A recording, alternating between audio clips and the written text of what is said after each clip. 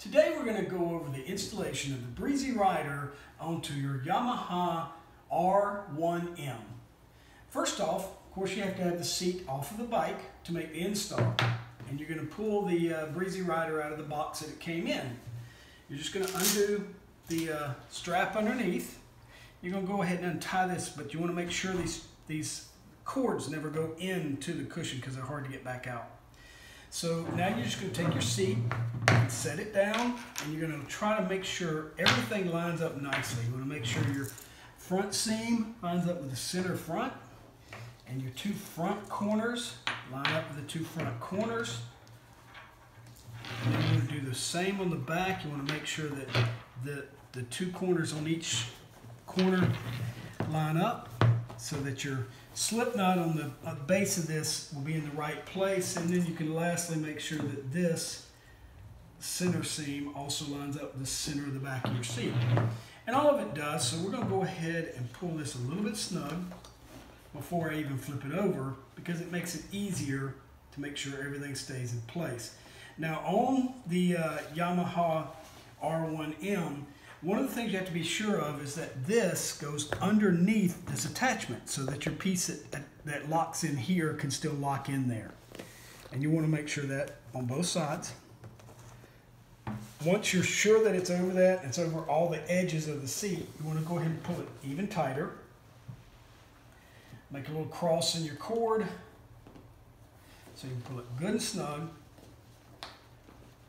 And then I'm going to put a temporary knot in here. And you'll see why it's temporary in a minute. We're just going to kind of fold this over, get myself a loop in here, and I'm going to pull this loop through. It helps if you have somebody else to kind of hold things so that you can pull these tight without it coming loose, but we can get that on there. It did come loose a bit because I don't have somebody to hold it, but it's okay, it's going to stay in place. And then we're just going to pull this strap through the D-ring, pull it over good and tight, just like this, making sure that it's still centered up front and you're centered on both sides. So now I've got my Breezy seat pulled fairly tight. We're going to wind up pulling it even much tighter to make sure everything pulls good and snug all the way around. So you want to make sure everything's pulled under good and your seams kind of line up with the edge of your seat. And now we're just going to loosen this again so I can tie this good and tight, and then we're going to run one of the ends through the D-ring in your strap. And this is where your R1M is a little different, and it's because you have this V at the back of your seat that we're having to do this. Normally you wouldn't have to do this on most of our seats, but on this one you do, and there's a couple other of the motorcycle seats that have this. And then you're just going to kind of pull them together, and what that does is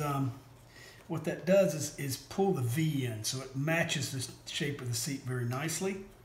And then we're going to just tie that good and tight. Again, if you can have somebody hold your cross right there, it helps a ton. So we're going to have somebody do that. And then we're going to pull this tight. And once they let go, you've got a perfect fit on your R1M.